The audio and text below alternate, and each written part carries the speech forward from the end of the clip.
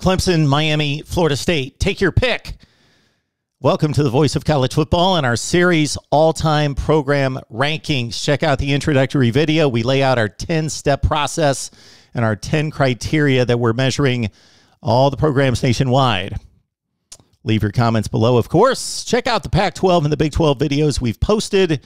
Now we're on to what I consider to be the most intriguing conference to evaluate all time, the ACC. Because the Big 12, think about it. Two programs have dominated, and one's taken over here in the last 10 to 15 years. In the Pac-12, it's one dominant program by far.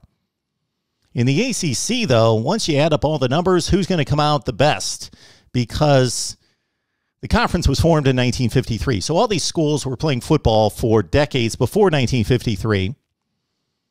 Clemson's been the best program, top to bottom, since the start of the conference in 53. But they have not been an elite program most of that time. They've been a top 15 to 30 program. But, of course, Dabo Swinney has elevated things considerably. Florida State's been the most consistent winner by far of any school that we're going to evaluate. They joined the league in 92. Bobby Bowden took over in 76 and got the program up and running, and Florida State was elite forever up until a few years ago. Jimbo Fisher won a national championship most recently for this conference in 2013. And then there's Miami, which has been great or mediocre. There's really been no in-between with Miami. From the early 80s to the early 2000s, Miami, arguably the best program in college football. Outside of that, mediocrity. Not good, irrelevant on the field. And that's been a long time now. So how's it all add up? Well, let's first check out the ACC in regards to when these teams joined the conference. Back in 1953, the conference was formed with Clemson, Duke, Maryland, North Carolina State, South Carolina, and Virginia. So 6 of those schools still in the ACC some 70 years later. In 1978, Georgia Tech jumped on board. 2004, monumental when Miami and Virginia Tech moved in from the Big East. And we got to step back to 1992, of course, Florida State. They joined the ACC and just took over, didn't lose. Took forever for them to lose a game to Virginia, and they just dominated the conference. 2005, BC, 2011, Pitt and Syracuse joined, and then Louisville in 2012. All right, most important criteria for me is winning percentage, because it can't be altered or manipulated. It's just flat out, did you win the games on the field, and at what percentage? Is even more valuable than looking at all-time wins, because these programs started at different times. What's the winning percentage? Well, it's Florida State, number 1 by a considerable margin, followed by Miami, 2nd, and Clemson, 3rd. Virginia Tech, the only other school above 60% winning percentage. And it's going to surprise some people that Georgia Tech fares well through most of these criteria. Georgia Tech with a dominant program in past generations. The Yellow Jackets at 583 winning percentage. 2 losing programs in the history of the conference. Duke at 488, just below 500. And Wake Forest, this really underlines how good they've been just in the last few years in bucking the trends of history. Wake Forest barely wins 40% of its games in the history of the ACC. Associated Press rankings. Are these flawed? Of course they are. That's why I've got a top 25 that actually makes sense, released every Sunday during the season, because the AP rankings, let's be kind, they're flawed.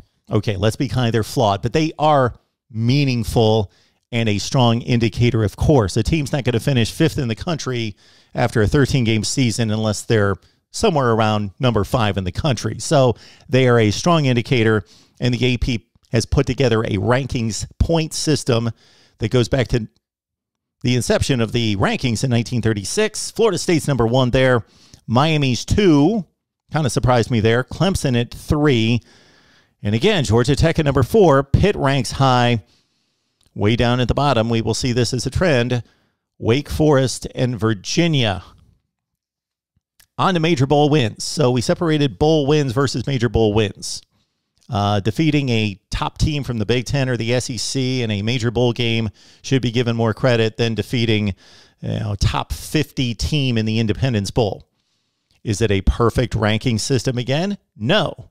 You can have really good teams show up at the Citrus Bowl or the Outback Bowl or the Holiday Bowl, and then you can have lesser teams, let's say from the group of 5, show up in a New Year's 6 bowl game. But by and large, 90-some% of the time, the tougher teams and the better games are played in the major bowl game. So we separated, giving more points to the major bowl wins. Florida State, number 1 here with 13. Georgia Tech ties Clemson and Miami in second place with 10. North Carolina has yet to win a major bowl game. That's kind of surprising, but Mac Brown, of course, did a fine job his first stint at North Carolina, and they've had a decent football program most of the time.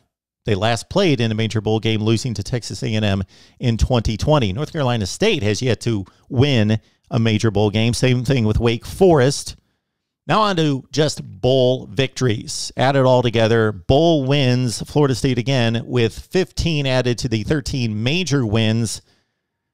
Comes out with 28 bowl wins. Clemson at 26. Miami, well, they've really not won any bowl games since 2004. Mark Richt and company won the 2016 bowl game in Florida, Orlando, against West Virginia. But other than that, my goodness, Miami has been a bad bowl participant here recently. But, of course, their great success for a 20-year period keeps them in the top 3 or 4 there. Duke's only won 4 bowl games in its history, Virginia with 8. Now let's look at conference championships. And again, this is going to be flawed because you got Florida State as an independent for a long time. Miami, the same history generally. Miami joined a conference before Florida State. Florida State joined the ACC in 92, just a couple of years after Miami, of course, joining the Big East. So these are total conference championships. Again, we would have to go through and differentiate everything because these teams all belong to a different conference prior to the ACC's beginning in 1953. All right, Clemson with 26 ACC championships, and of course they went on a 6-year run here recently between 2015 and 20. Duke has surprisingly won 17 ACC championships, so they rank rather high. Their latest ACC championship was in 1989 under Steve Spurrier.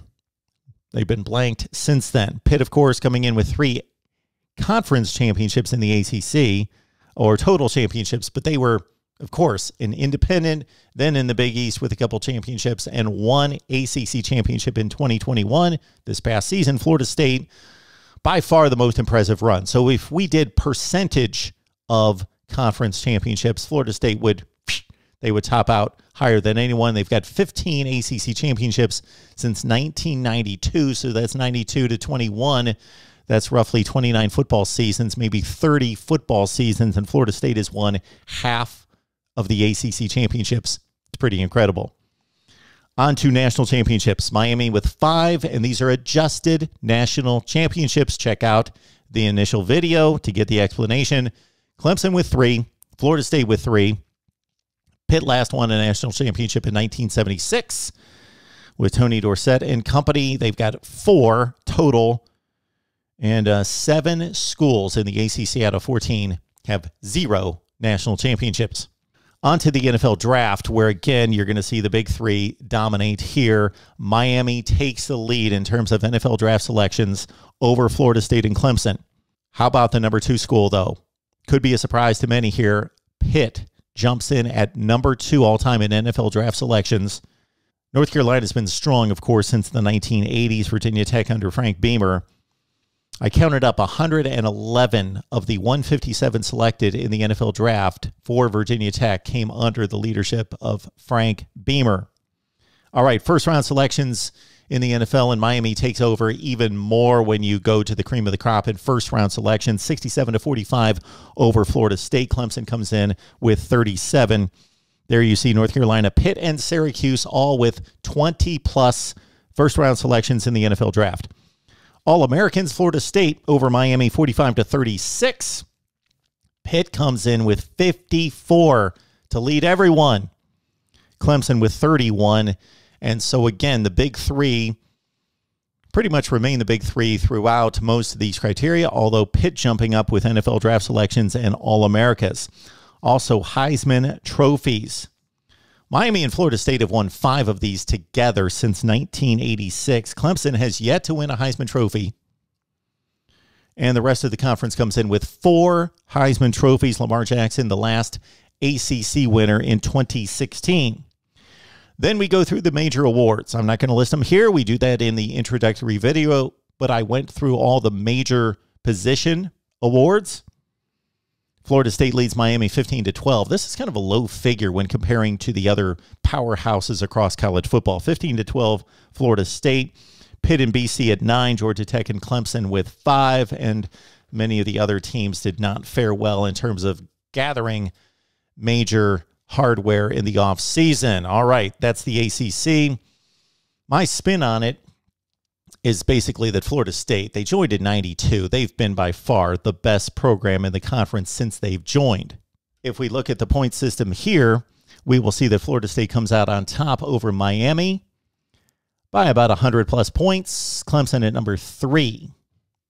You see some other schools ranking in there with Georgia Tech and Pitt, not surprisingly at 4 and 5, and then a bunch of schools in that mid-tier, including Louisville, Boston College, and others.